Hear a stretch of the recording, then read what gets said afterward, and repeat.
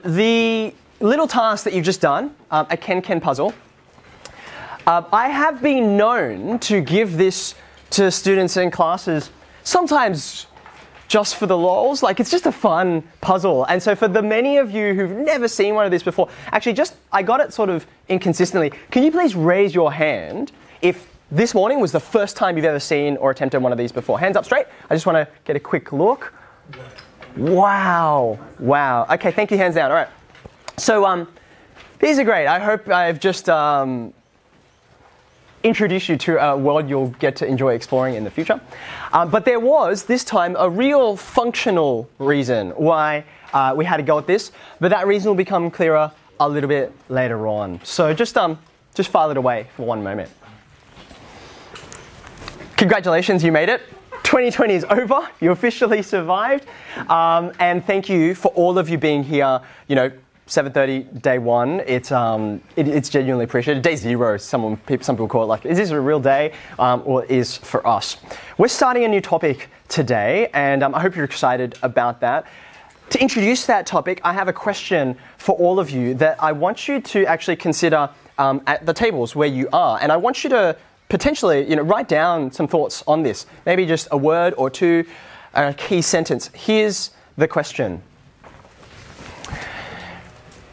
You all do a lot of maths. Like, you spend a significant amount of time studying this subject. But you also study other subjects. Obviously, you all study English.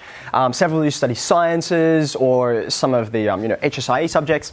The thing that I want to pose to all of you right now, the question I'm going to give you a couple of minutes to discuss it is, what is it about this subject that makes it unique?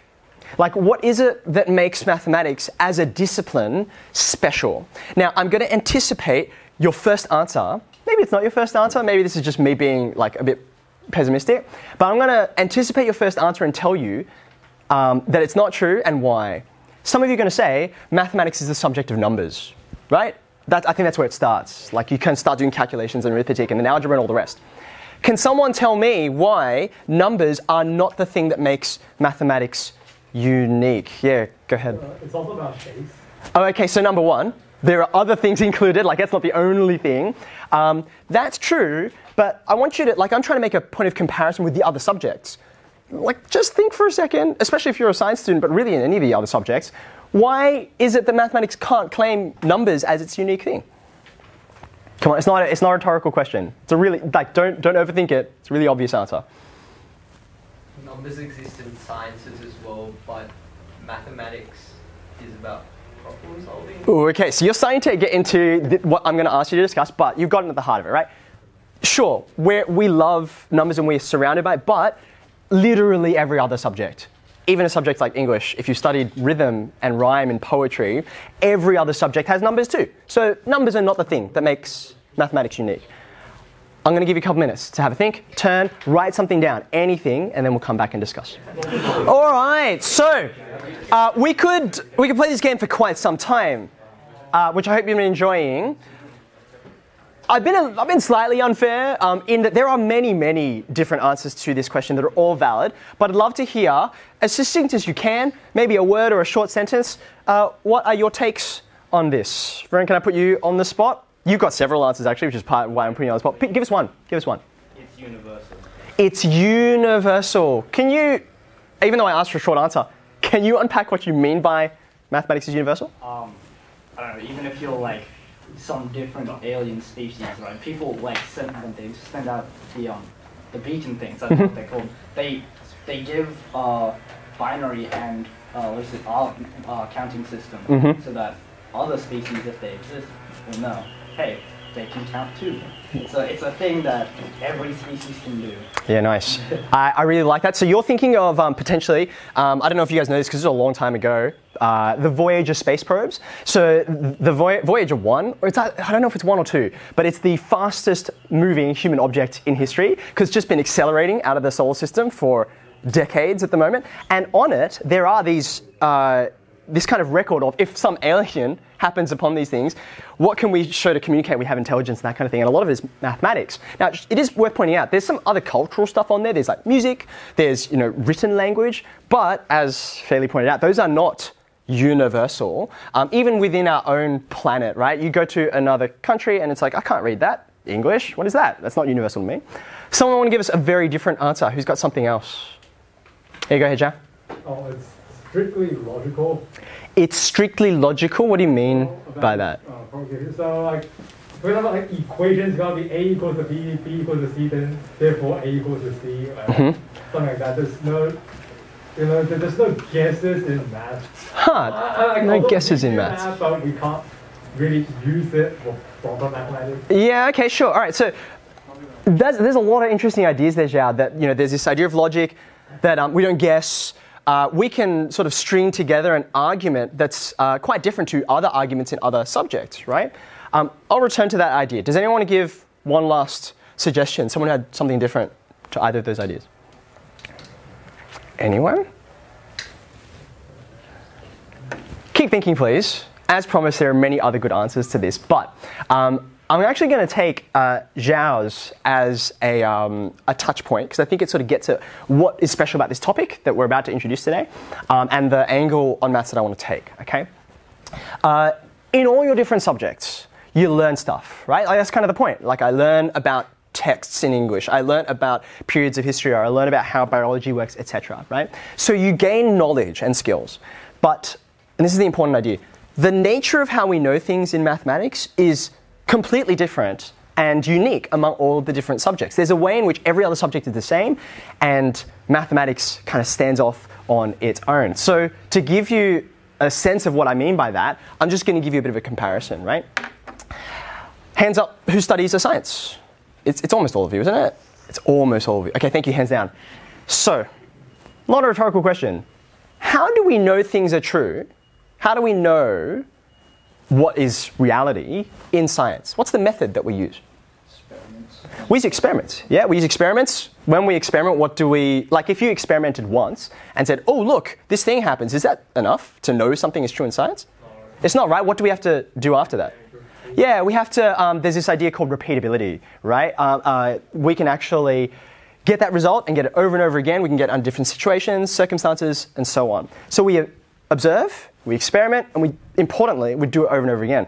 So the Large Hadron Collider, I don't know who the physics students are, right?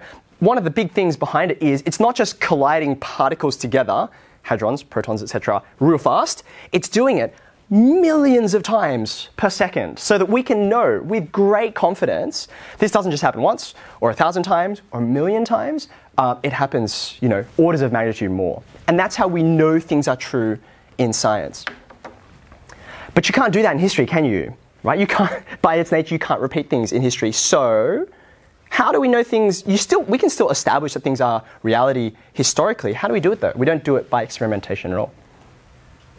Xiao, you've given us a good thought already, so I wonder if anyone else is willing to share. Record? So I kind of gave you a bit of a clue, right?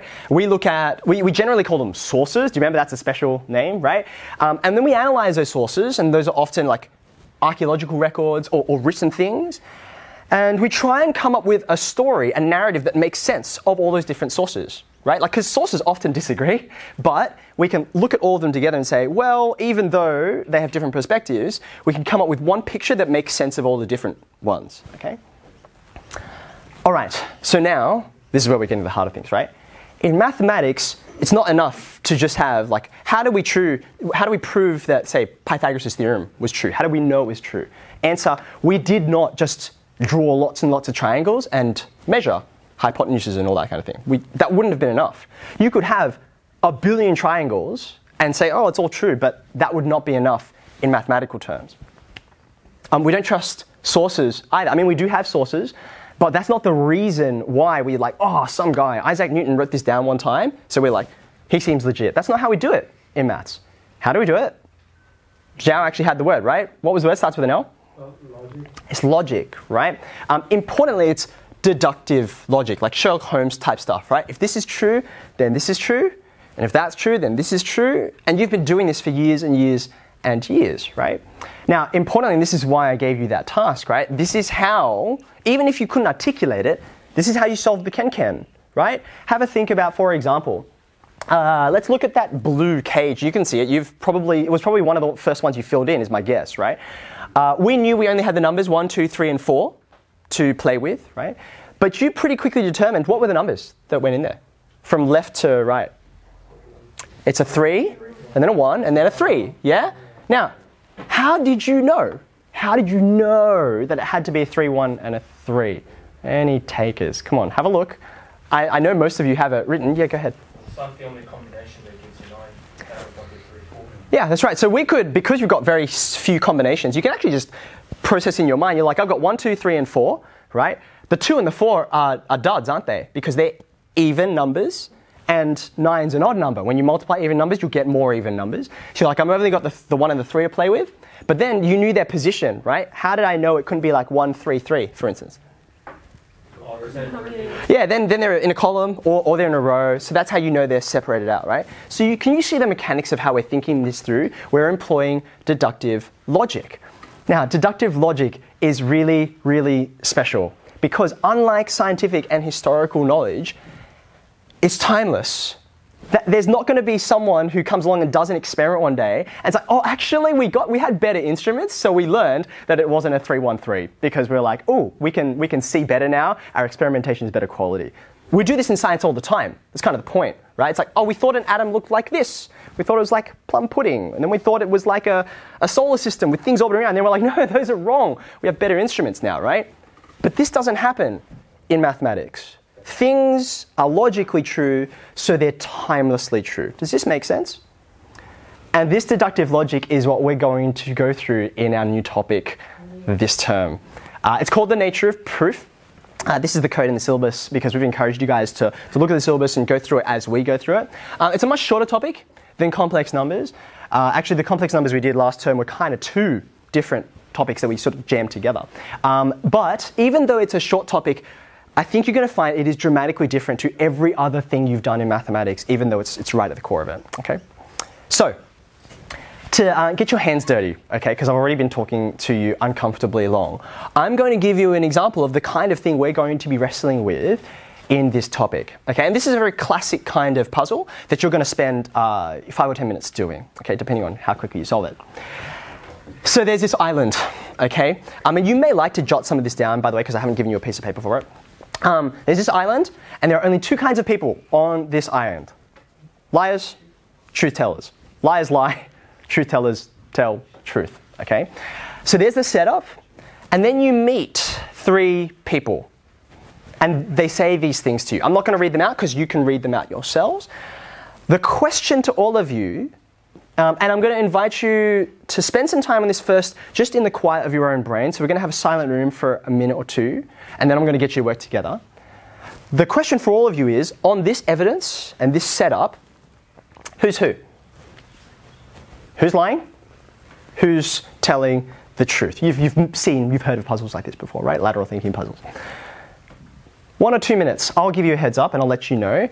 Can I ask you to jot down a few things, see if you can unravel who is who and what's going on here, and then I'll prompt you to then compare thoughts and start arguing with each other.